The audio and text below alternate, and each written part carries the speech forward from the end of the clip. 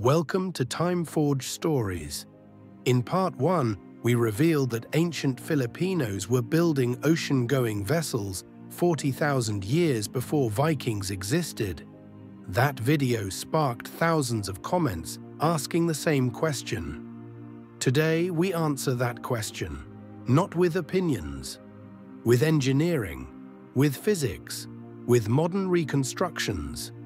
By the end of this video, you'll understand why modern racing boats use Filipino outrigger technology, while nobody builds Viking-style ships anymore except for museums.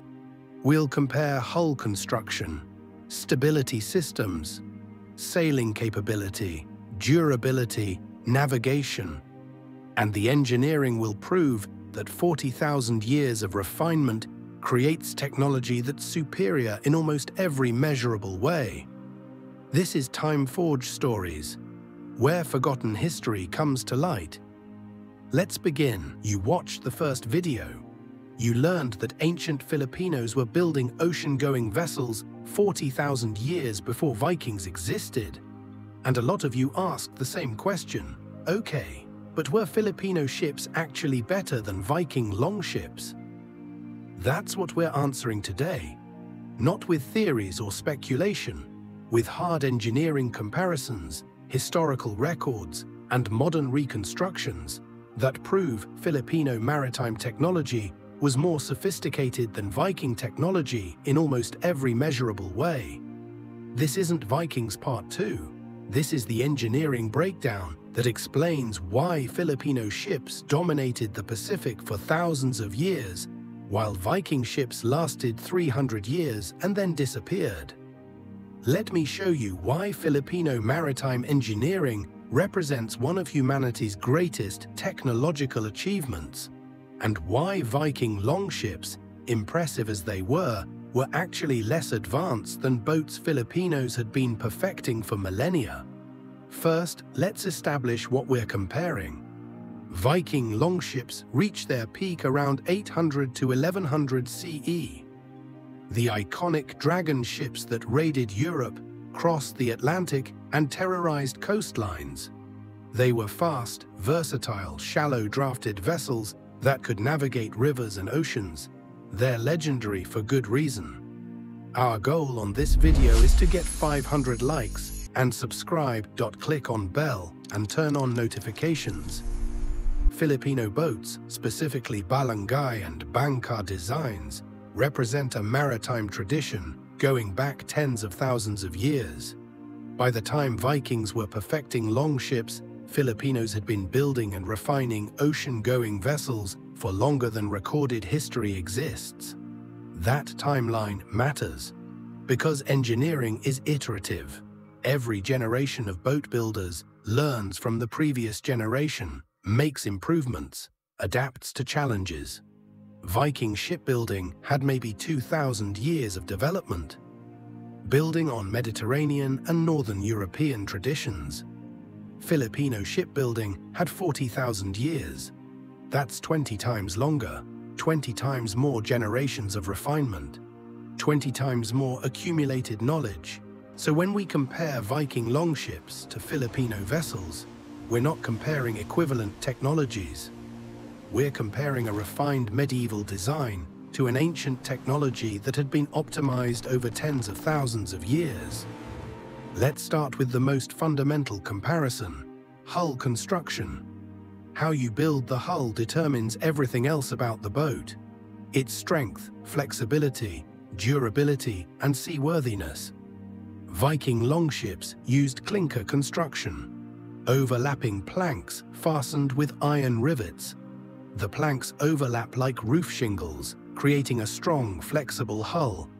It's brilliant engineering. The overlapping planks allow the hull to flex with waves rather than fighting them. The iron rivets hold everything together while permitting some movement. This construction method was perfect for Northern European conditions. It created lightweight, fast ships that could handle rough North Atlantic seas. It allowed Vikings to build ships quickly with the materials and tools available to them. Filipino vessels used sewn plank or lashed construction. wooden planks edge-joined and lashed together with plant fiber rope. Dowels or pegs held planks in alignment.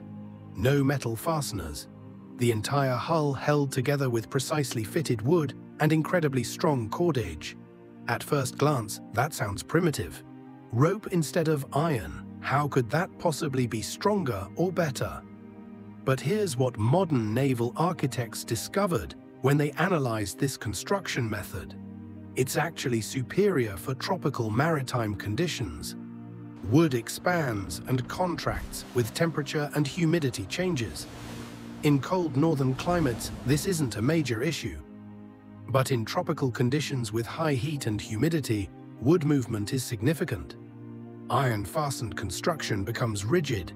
The wood wants to move, but the metal holds it in place. This creates stress points that can lead to cracking and hull failure. Lashed construction flexes with the wood.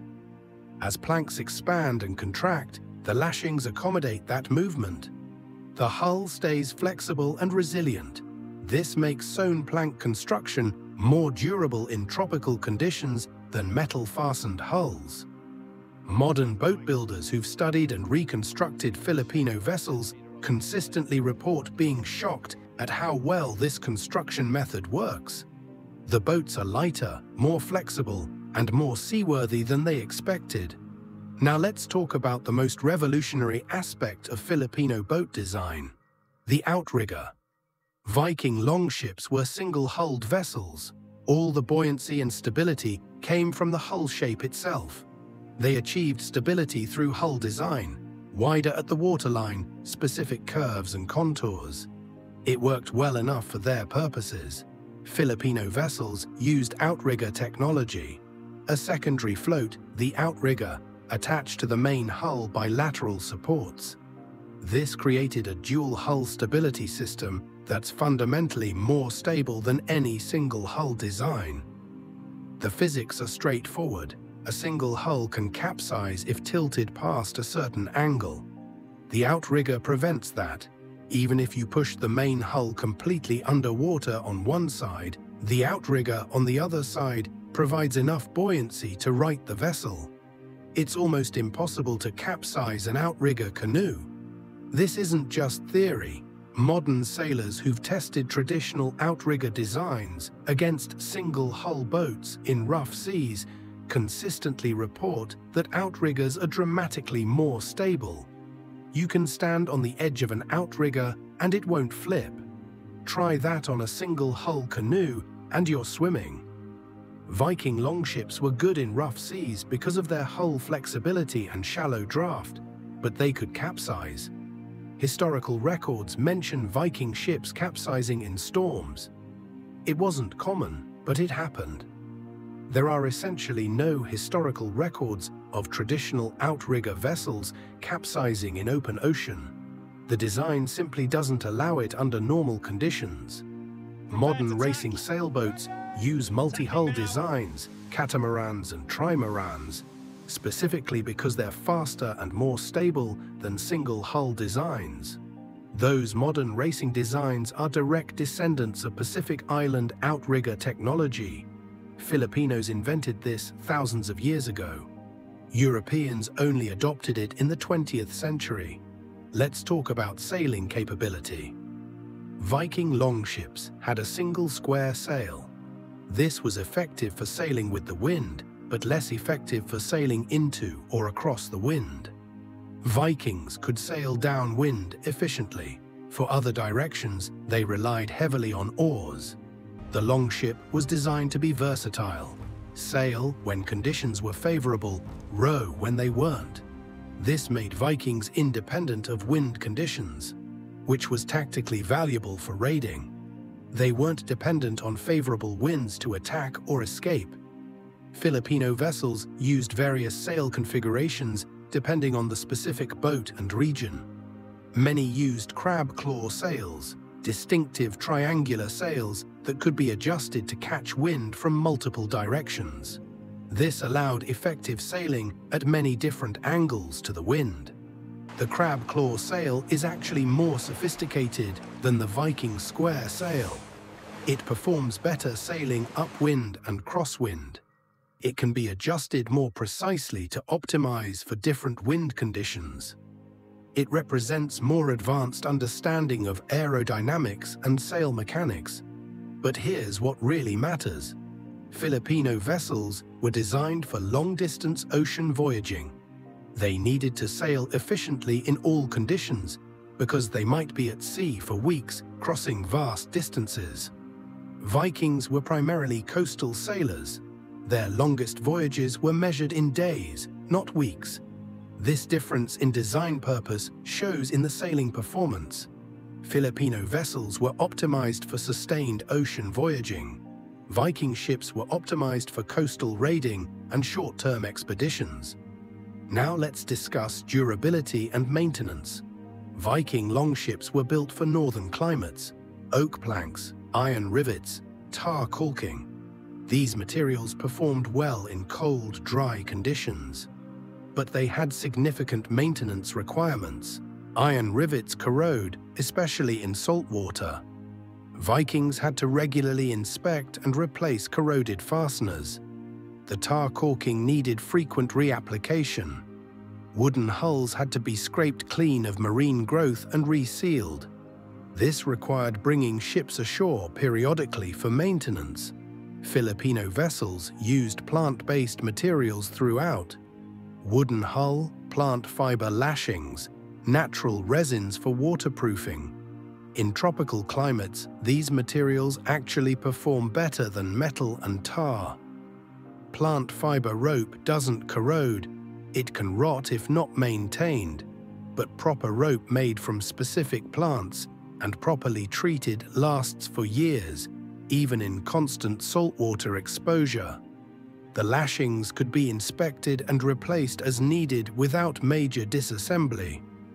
Natural resin waterproofing derived from tree sap formed flexible, durable seals that moved with the wood. Unlike tar, which cracks as wood flexes, these natural resins remained flexible. The result was boats that required less frequent major maintenance and could be repaired at sea using materials that were readily available. If a Viking longship's iron rivets failed at sea, you couldn't fix it properly without a forge. If a Filipino vessel's lashings needed repair, you could replace them with spare cordage carried on board. Let's talk about cargo capacity and passenger capacity. Viking longships were relatively narrow with shallow hulls. This made them fast, but limited their cargo capacity. A typical Viking longship might carry 30 to 60 men, plus limited supplies and cargo. They weren't designed as cargo vessels primarily. They were designed as raid vessels. Get in fast, attack, load plunder, get out fast. Speed and maneuverability mattered more than cargo capacity. Filipino vessels came in many sizes and types, but the larger Balangay could carry substantial cargo and passengers. Some were large enough to carry trade goods, provisions, and crew for extended voyages. These weren't just raid vessels, they were trading ships, exploration vessels, and migration craft. Archaeological and historical records show Filipino vessels regularly carrying enough people and supplies for long-distance colonization voyages. When Austronesian peoples spread across the Pacific, they carried families, food, plants, animals, and tools. That requires significant cargo capacity. Now let's examine actual historical performance. Viking longships dominated coastal raiding in northern Europe from roughly 800 to 1100 CE, 300 years.